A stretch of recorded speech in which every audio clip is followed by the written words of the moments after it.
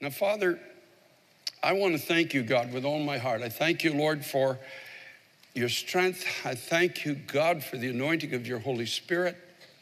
I thank you, Lord, for your overwhelming presence, God, every time that we gather to worship you. I thank you, Lord, that you are stirring us, especially now in this most critical time in this nation and perhaps in this world. I thank you, Lord, that you're going to reveal things to us of your heart and draw us to you in a way maybe like we've never known before. Help us, Lord Jesus Christ, to respond to you. Help us, Lord God, to love you and love your kingdom and love your people. We give you the praise and the glory in Jesus' name. A cry from the heart of God. Mark chapter 15, beginning at verse 37. Now this is Christ in his last moments on the cross. And Jesus cried out with a loud voice and breathed his last. Then the veil of the temple was torn in two from top to bottom. So when the centurion who stood opposite him saw that he cried out like this and breathed his last, he said, "Truly, this man was the Son of God."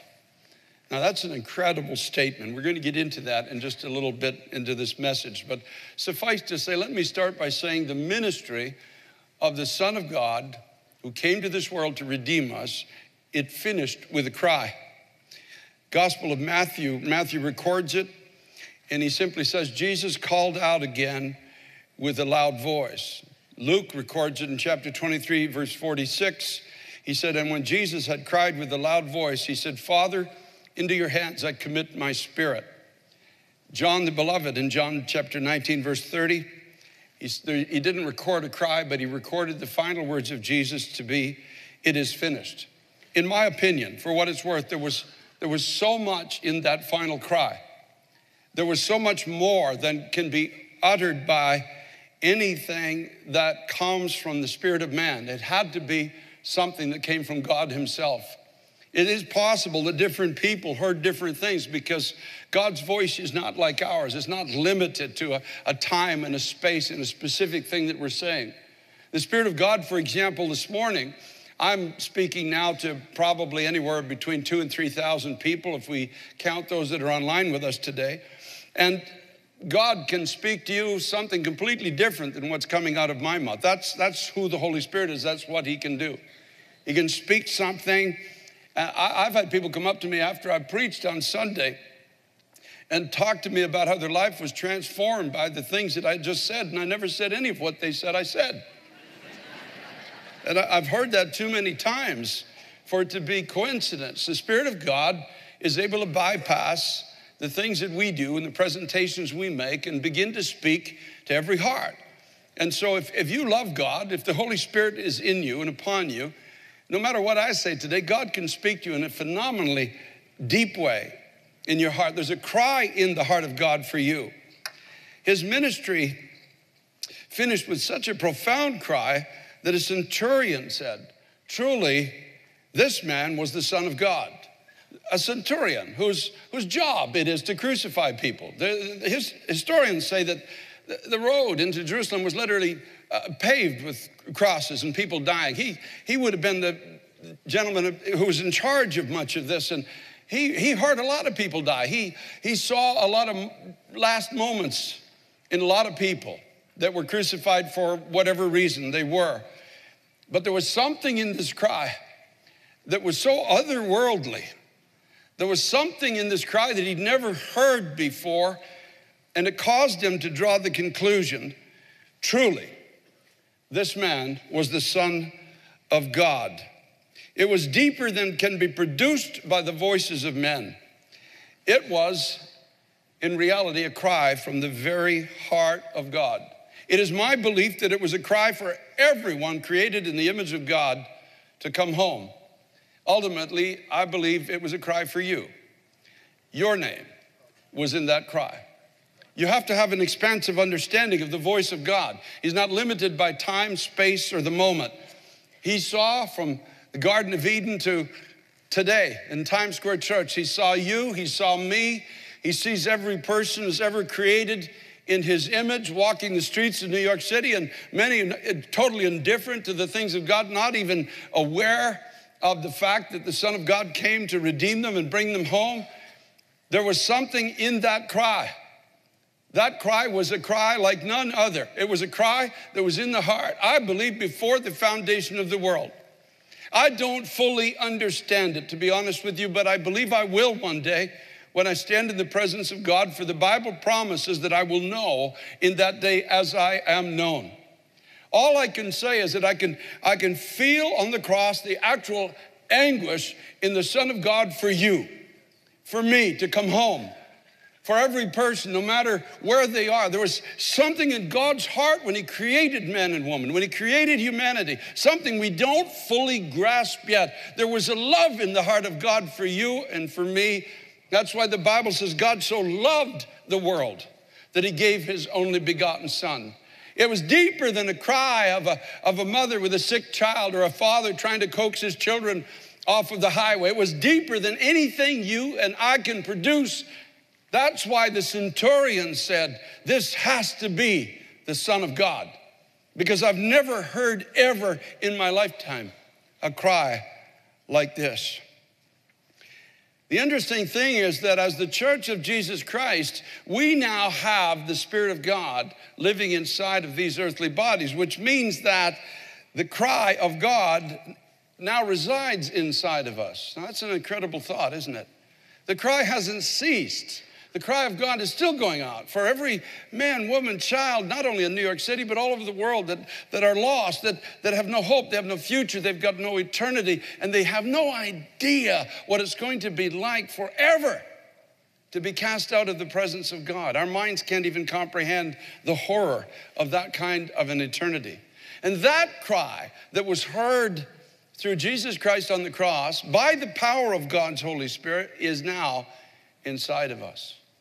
Now, just like Moses, for example, we can lose the ability to hear it. Moses heard it at one time, or at least he thought he heard it, and he saw his brethren striving in the field, one against another, and he set out to deliver them, and he was in tune, in a sense, with the plea, I guess, that was among his own people, and he set out to deliver them, and he failed. Ended up for 40 years in the backside of the desert in a wilderness place, and he lost touch with it. And you know, when we lose touch with the cry of God, sometimes God will just bring it back to us, knowing that we're far from it. He was so long away from it. It's out of his thinking. I felt this burden once, but the burden is gone. It's almost like a believer in Christ, that when you first came to Christ, you had such a passion and compassion for lost people. And you could almost hear the cry as they walked past you down the street, but somehow, somewhere, you got busy, or maybe feel like a failure. And the cry became distant. And to you, I say, God is well able in his time to bring it back to you. If you can't get to it, he'll bring it to you. And the Lord said, Exodus chapter 3, verse 7, let me just read it to you. I've surely seen the oppression of my people who are in Egypt, and I've heard their cry. In other words, Moses, you don't hear it anymore, but I have heard it, and I know their sorrow. So I've come down to deliver them out of the hand of the Egyptians and to bring them up from that land to a good and a large land, to a land flowing with milk and honey, a place, he's going to say, that's now occupied by people that shouldn't be there and have no right to it. Now, therefore, he says in verse 9, behold, the cry of the children of Israel has come to me. This is God. And I've seen the oppression with which the Egyptians oppressed them. Come now, and I will send you to Pharaoh that you may bring my people, the children of Israel, out of Egypt. Oh, the mercy of God. The mercy of God that he will come to us and impart his heart to us when we just feel like we're a million miles away from what maybe we were called to do at one time, or something we lost, or it's left, or maybe we're just out there and say, I don't hear anything. I don't hear the heart of God. I don't hear the cry of people. But God in his mercy will bring the cry back to you again. Thank God for that. And sometimes, other times, he just brings us to the cry. as happened with King David. He was a young man, and his father just sends him with cakes and raisins and cheese and stuff and says, take it to your brothers and see how they're doing. They're out fighting these powers of darkness that continuously were threatening, at least, to swallow up the testimony of God in the earth. And as he came into the camp, the scripture tells us, as he talked with his brothers, there was this champion, the Philistines of Gath, Goliath by name. He came up from the armies of the Philistines, and he spoke according to the words, and David heard them. The Bible says a little earlier in 1 Samuel 17:8 that Goliath stood and he would cry. And he would basically say, you're going to serve us. We are stronger than you are. Our forces are dominant. Our way is better. You may think God is with you, and if you do think God is with you, then send out a man to fight with me. If you beat me, we will serve you, and if not, you will serve us. And this was the cry of the enemy. So the first thing that David heard, God brings David into the camp, and he begins to hear the cry of the enemy. Goliath was crying every morning out. And sometimes, maybe you're here today and you're aware now of the cry of the enemy. You're aware of this voice every day. It's in the media. You can't miss it any longer. You will serve us. You will do things our way. You will accept our definitions of life and birth and family and marriage and everything else. You will give your children into our hands. We are stronger than you are. And if you think you can fight against us, then put a man against us and prove that you can. And if you can't, then you're going to serve us for the rest of your days. And of course, the first voice, the first cry that David hears is the cry of the enemy. And I know there's people here today and you're troubled. David became troubled by that cry. You're troubled by the moment that we're living in now. You're saying, oh God, what are we going to be leaving to our children in this nation? What kind of a people are we becoming? Incivility has become the order of the day. Statesmanship is gone. Lying has become truth. Oh God, what a world we're inheriting. How did this even happen? I think some of the soldiers in Saul's army must have been standing there with all their training and saying, how did this happen all of a sudden? What happened to our history? What happened to these glorious victories? Where's the power of God? And into the midst of this camp comes just a teenage boy.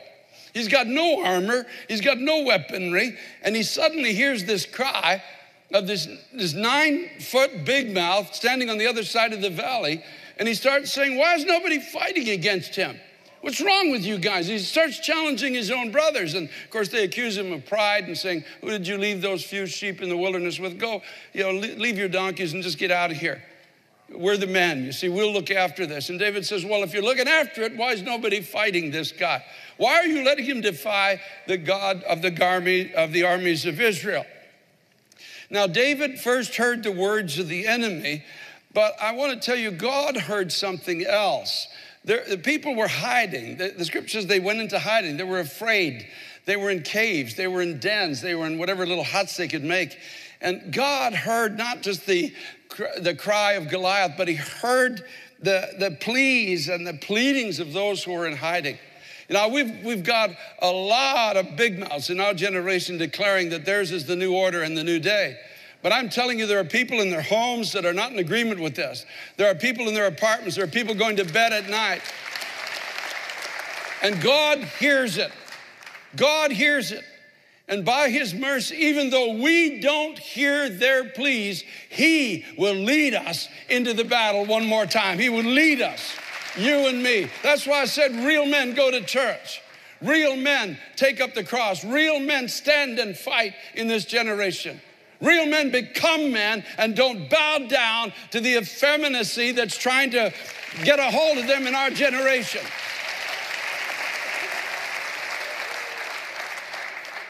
And sometimes, in spite of all of these, whether he has to bring the cry to us or he brings us to the cry, I don't really care how it happens to you as long as it happens. Bring it to me or bring me to it. Either way, God, lead me. Guide me, oh God, into what my life is supposed to be and what effect I'm supposed to have on this present generation and how my life can make a difference. God, give me the courage to face the giants again in our time. It can't be just something written in the pages of history. Jesus Christ is the same yesterday, today, and forever. And sometimes God answers our own cry by giving us his heart. Hannah, in the book of 1 Samuel, chapter 1, the scripture says she was in bitterness of soul and prayed to the Lord and wept in anguish. You see, she was empty. She was barren. She had produced no life. And it was a disgrace and a shame for her in her generation. It's a type of a person like you or me that says, God, I'm ashamed of how little fruit's been born through my life. I'm ashamed of how little effect I'm having in the workplace, in my own home, in my neighborhood, in my family. I'm ashamed of coming to your house. And she came regularly to the temple, and I'm always coming empty. I'm ashamed. I don't even have a name that's been born into your kingdom, that's come to life through me. And God, she was in such anguish, the scripture said that she couldn't speak. She moved, she spoke in her heart and her lips moved, but her voice was not heard. Oh God, would you do something through my life? It was her cry now that God was about to answer. And God, in his mercy, gave her a son. And her son Samuel became a voice to the nation to call the people back to himself again. If you and I have that cry in our hearts, I'm telling you, God will make you a voice. He will make you a voice in your home, make you a voice in your workplace. He will make you a voice in your community. He will make you a voice. He will give you a voice. He will give you words that are not your own. He'll give you authority that you don't have outside of him. Praise be to God. Praise be to God. So whether he has to bring the cry to you or bring you to the cry or birth something inside of you because of the cry that you have to make a difference in your generation. He raised up a great prophet that turned many of the people of God for his generation back to the worship of the one, the true, and the living God. Now, we go back to where we started in the scripture. It says, Jesus cried out with a loud voice and breathed his last. You see, the cry was for you as well. The cry was for us as his church. There was so much in that cry, I could spend the next month speaking on this topic. There was something on every level. That would explain why it seems that everybody who witnessed it heard something different. There was just so much in that particular cry. Thank you. Now, I'll tell you, he cried with a loud voice, and the scripture says he breathed his last. And then the way was made into the presence of God. The veil of the temple was torn from the top to the bottom. And when the centurion who stood opposite him saw that he cried out like this and breathed his last, he said, truly, this was the Son of God. So what did he see? What did he hear? Why was a man who's not a believer at that time, as the people of God were, what did he see in the Son of God? What was so different about this man's last statement that made him come to this conclusion? I did some reading in times past on crucifixion and what kind of a death it is. And when a person is crucified, ultimately the paralysis hits their chest because of the stretching of their muscles and the inability to extricate themselves from that position. Their lungs fill up with fluid. Fluid begins to press itself around their heart too as well. And ultimately, just at the point of death, they can't draw a breath. I want to tell you something. You can't cry that loud without drawing a breath in your last moment. If you were on a cross or crucified, it would be the persons on a cross, they literally drown and die of a heart attack, both twofold. It's a heart attack and drowning at the same time. And when you're at the point of death, you can't speak anymore. But Jesus drew a breath. And he cried out so loud that the centurion, who has seen dozens, if not hundreds of people crucified, he would have known this is physically impossible to cry out like this at your last moment of life on a cross. He would have understood that only God could do this. Only God could have given that man breath. Only God could have given him the power to cry out the way he just cried out. Only God could do this. And he drew back after hearing the cry, and he said, truly, this was the Son of God. It's really that simple. There is no chance that anybody could cry a cry that loud at the last moment, at the last seconds of life on the cross. And what we learn from this cry for you and I today is a simple teaching, a simple truth. The Spirit of God within you is stronger than the deepest limitations of your physical body. No matter how weak you may feel, no matter how far away you may feel from God, no matter how insignificant you may feel in this present day battle, no matter how barren you may feel as per producing life for the kingdom of God, the Spirit of God in you as a believer in Christ is stronger than your weakness. Praise be to God. There is no limitation to what God can do. You and I now need to ask the Holy Spirit to say, oh God, do something in my life that people look at me and say, truly God is with that man. Truly God is with that woman. You couldn't endure. You couldn't speak. You wouldn't care if the Spirit of God was not upon you the way God is willing to do it. In this generation, it's imperative that we let the cry of Christ become our cry now. God, help me to hear the cry of the people. Don't let me, Lord, live an indifferent life, living for myself, looking for my own pleasure, doing my own things, just living every day to see how much fun I can squeeze out of it. When people around me are crying out for you and I can't hear them. I haven't heard them for a long time, but God, you can bring that cry to me. And I'm asking you to bring it to me. Lord, make me aware of it. It doesn't make us despondent. We don't become gloomy. It's just that we become aware of the fact that there are people in their homes that are crying out for freedom, for deliverance. They're crying out for their children. They're crying out for tomorrow because they don't see hope. And there's others of us say, God, lead me into the battle. If I'm too dumb to find it on my own, lead me there. Lead me to where people are crying out.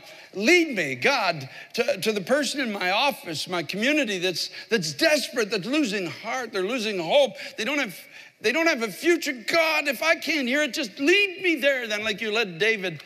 Take me there with my cakes and raisins and bread. And God, somehow make a way that I can make a difference, that I can fight the giants in their lives. These things that are telling them that life is not worth living, or leave your marriage, or abandon your kids, or there's no hope for the future, or do drugs, or whatever it is. God, help me to fight those giants that are wanting to tell these people that they have all the control over their lives and they have no power in themselves to stand. God, don't let me stand on the edge of the battle and wait for somebody else to do something. Lead me there. Lead me. And if you pray it, he will. He will lead you. He will take you where you need to go. He will give you what you need to have. When I was a police officer years ago, I got transferred out of community relations and down into a kind of a platoon division. It was essentially a demotion. And I was thinking, God, what if I've lived for you and I'm serving you, and why would you send me here? And I remember it was the first week I was down, and I was assigned to a kind of a rough area of the city. And there was a guy on my platoon, I'm telling you, he was mean. He was mean to the core of his being. He was mean in his speech. He was huge. He was just mean.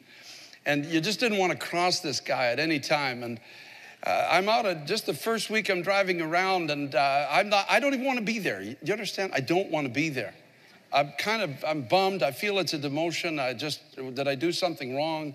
It didn't occur to me to even pray and say, Lord, what is your will for this moment? I wasn't there yet. And so I passed by this abandoned hospital, and there was this guy. He was sitting in an unmarked car, and the lights were out, and he was just sitting there, and I recognized him as I drove by. And then I felt the Holy Spirit tell me, go and talk to him. And so I began to plea bargain with God at this particular point in my life. And I said, well, you know, and tell him about me. That was the next thing. Tell him about me. Oh, Lord.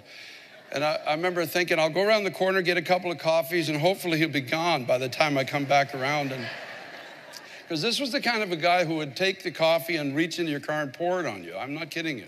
It was that bad. And so I got the coffees. He was still there. I pulled up beside him, rolled down my window, and I said, hi. And he says, hi. And I said, there's no easy way to say this. I said, I'm a Christian. You probably heard. And he just nods. And I said, well, God speaks to me and told me to park here and talk to you. And then he started pouring out his heart. He was sitting there thinking of shooting himself, you know. And I was able to lead him to Christ. And the last time I heard from him, he was in prison ministry here in the States somewhere. He'd gotten involved in prison ministry.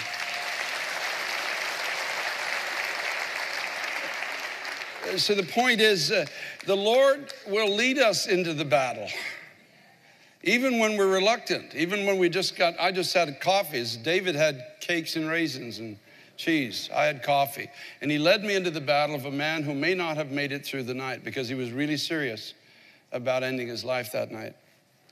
And he poured his heart out and shared his despair. I shared Christ. We prayed together.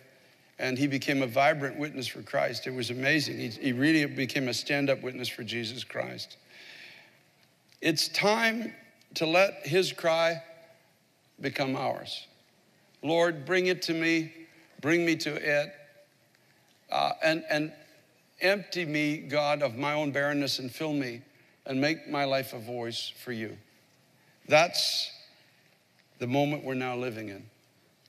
This is a desperate moment for this nation. It's a desperate moment for a lot of people all around us. You know, the people in your workplace, they put on a good front, many of them, but they're desperate. And God hears their cry. That's why you are where you are. And the prayer of my heart is, Lord, let that cry that was in your heart in the last moment of your physical life on the earth as a man, let it become mine. Let me not live an indifferent life to the struggles all around me. Let me not close my ears to the need in this hour or close my heart. And let me not be a coward, but give me a willingness to fight for those who just have no more strength to fight for themselves. Create in me a voice. Give me a voice, Lord. Give me words. Give me reasonings. Give me courage to speak. Don't let me be idle on the sidelines any longer. So, Father, I thank you, God, with all my heart, Lord, that I have delivered to your people the word that you gave to me. And in my heart, Lord, I am the first person at this altar today. I'm asking you to birth in me a new voice, a stronger voice, courage to face the enemy in our generation. I'm asking you, God, for ears to hear. Lord, not just your word, as wonderful as that is, but the cries of the people, that I may not live an indifferent life to the struggles that are around me today. Father, I pray for this church and this church age that you would draw us back to you again. Deliver us, God, from so many things that occupy so much of our time and our thinking. Things that are of absolutely no profit to eternity. God, help us, all of us, Lord. We recognize our need. So bring it to us or bring us to it or birth it in us, whatever you have to do, Lord. I yield my body. I yield this body to you for your purposes. Whatever you have in the future, wherever you take me, whatever you want me to do, or whatever you want to do through me. God Almighty, I just pray for courage, wisdom, and strength, and the ability to hear. And thank you for it with all my heart, in Jesus' name. We're going to worship for a few moments. And if your heart is one with mine, I want to invite you. In the annex, all our campus churches this morning as well. And here in the main sanctuary, I'm just going to invite you to say, Lord God, please, I heard something from you today, and I want what I heard. I want it to be part of my life. I want my life to make a difference. Take me away from the sidelines, oh God, and bring me into the battle and help me to understand, God, your heart, and give me your heart for this generation. If that's the cry of your heart, as we stand, would you come and just join me here? Balcony, go to either exit. Let's all stand together. And as we worship, just slip out of your seat. In the annex, we'll wait for you. Make your way down here too as well. We'll wait for you. God bless you. You know, I just love the picture that Moses headed to Egypt. And David ran down into the valley to face the giant. And Hannah went home, and the voice that turned the nation was born from her womb. This is the miracle of God that we serve. This is the power of God. It doesn't matter about our age. It doesn't matter if we're too old, the world says, or too young, according to the world's standards, or too barren, according to our own testimony of ourselves. God's Spirit overrides all of that. And he takes the weak to confound the strong. And he takes the foolish to bring to nothing those things that stand in their own strength. And so whether or not you are aware of it, you are mighty warriors in the kingdom of God. You are mighty in the sense that you're saying in your heart, use my life, God. Use me for your glory, and speak through me, Lord, and guide me and lead me. And, you know, just an acknowledgement that I won't even find it if you don't take me there. I won't hear it if you don't bring it to me. And I can't give birth to it unless you form it in me. It's just a dependency on him. And he delights in taking us in our frailty and using us. He didn't need us to preach the gospel. He chose to need us. He chose to use us. It's mind-boggling. One day I'll understand that too as well. He's God. He could preach the gospel over a heavenly loudspeaker. He doesn't need us, but somehow he's so tied in with us. His heart is so tied in with us that he declares that we're his body. One day I'll understand that, but for now I can only scratch the surface of it and accept it by faith. That God loves me and he wants to use me for his glory and take me somewhere where I could even never go in my own strength. Give me things I could never possess and make me into what I could never be. Praise be to God. So don't look in the mirror. Don't look in the mirror for the answer to this one. It's not there. It's in him. So Father, God, today, like Moses, we get up and we just head to our calling. And like David, we run to face the giants, knowing that you are with us and the honor of your name is at stake. God Almighty, we thank you that you're giving us a voice again as your people in this last hour. And as you did in the early church, Lord, when they prayed, God, you shook the place where they were gathered. They were filled with the Spirit and spoke the word of God with boldness. This is your promise to us in this generation, Lord. Forgive us, Lord, for forgetting it, for drifting away, and maybe because of our youth or our age or whatever, we just somehow reached the wrong conclusion about whether or not we matter for your kingdom's sake.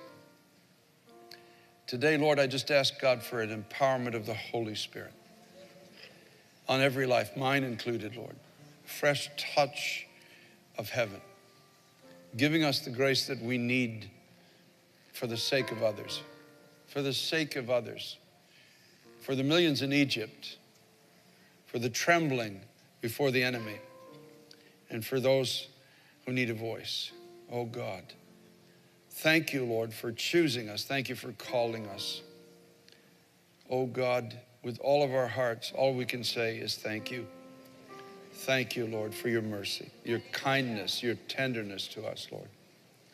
Thank you, God. Thank you, God. Would you lift your voice and just thank him for using you? Just thank him for using you. Everybody, just take a moment. Just thank him. Thank him. Just take a moment. Lift your hands, lift your voice, and say, thank you, Lord, for using my life for your glory. Just lift your voice to him. God Almighty, thank you, Lord. Thank you, God. Not in our strength, but in our weakness, Lord, that your strength might be made known and you might be brought to glory again in our time. Hallelujah. Hallelujah, hallelujah, hallelujah, hallelujah.